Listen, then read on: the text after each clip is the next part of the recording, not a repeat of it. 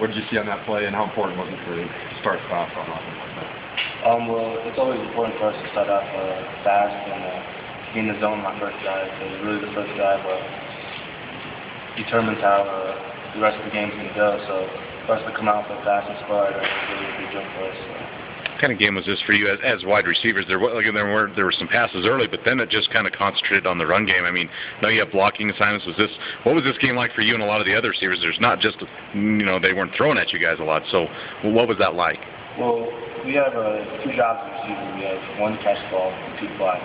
So when we know pass the ball, we got to make sure we do our job in the run game. Mm-hmm. So for me, I was really excited about that blocking and just play hard as I could. So. Yeah, I mean, you'll look at film. Was this one of your better blocking efforts, at least as a unit in this game, in your opinion?